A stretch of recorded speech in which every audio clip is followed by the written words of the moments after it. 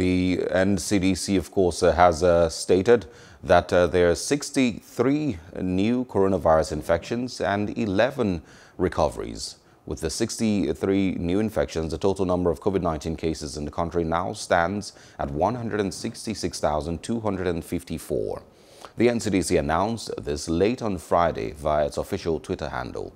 It added that the new infections were recorded in 8 states, including the Federal Capital Territory.